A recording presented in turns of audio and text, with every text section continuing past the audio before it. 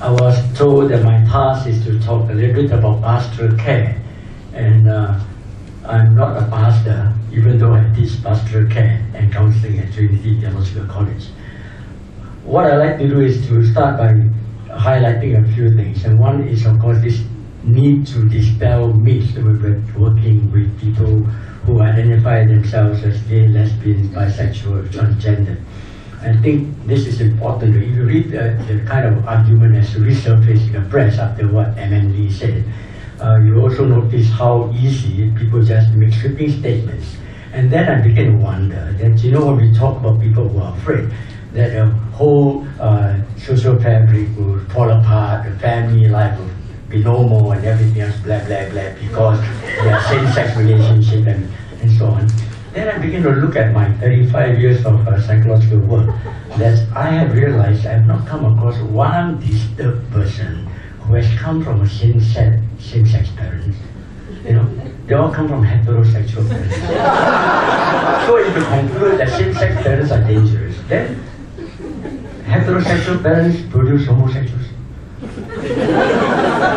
a good thing, isn't it? That's a good thing. I think, yeah. So I think we have to come to partition and break down barriers and stop having all these kind of arguments and statements. I think that's important. If you want to care for anybody, we have to dispel myths. And I like to take up from where Kim left off that we're dealing with human beings.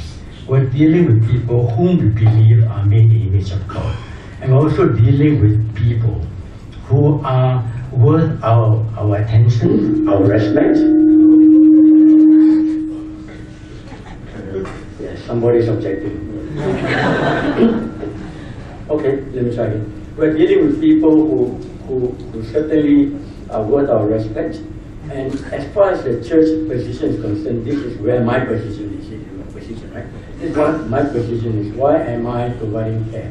I'm providing care at two levels. One, of course, is a clear biblical mandate that we're supposed to care for everyone. Galatians 6 tells me that I should do good to all men, all people, especially, of course, to those in the household of God.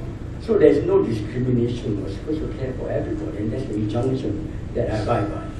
Secondly, as a mental health professional, it is in our code of ethics that we do not discriminate against anyone who seeks our services, and that is the position I take.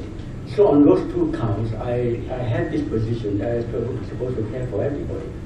Then what do I do if you want to care for people? I would suggest that if I want to care for anybody, regardless of your sexual orientation, regardless of your philosophy, values in life, whatever problems you have in your life, I think one of the things I need to learn to do is to adopt a high level of openness and be willing to associate with everyone.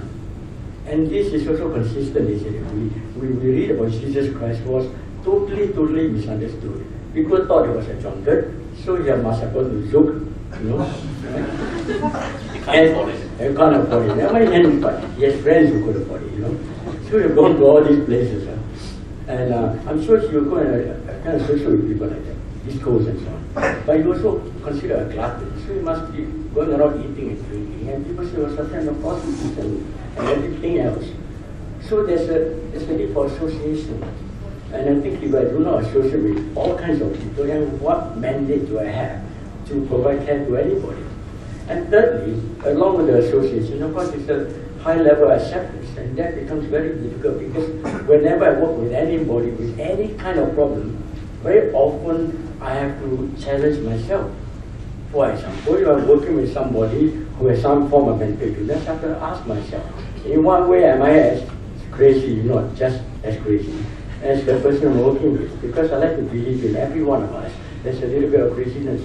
It's just that some people have a little more trouble with their craziness than I have. And I happen to be one who could help them.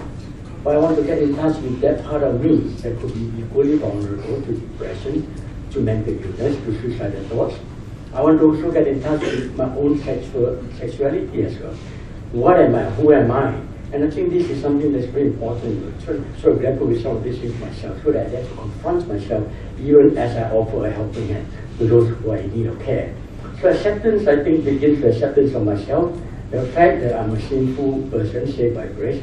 I'm as imperfect as anybody else, despite the fact that I have Christ with me, and that I'm so vulnerable. So who am I to ever point a finger? And my favorite, of course, is Jesus' statement. The one who has no sin, let him throw the first stone. And one of the things I learned over the years is I like to throw stones at those who are throwing stones. So if I have this level of acceptance, then as far as a mental professional, my therapy is for all. Anyone who struggles, who need help, I should be available for them. And what I want to do is to ensure that whatever I do, that I do not discriminate, that I should respect people for who they are. Because in working especially with the LGBT community, I find that they have a lot of struggles. And one of the things they don't need anymore from the church is they do not need any persecution from the church. They have enough struggles of their own. And very often it pains me that people who are struggling with such issues of life, who are just trying very hard to be human, have been discriminated and even persecuted, especially from the church. Thank you.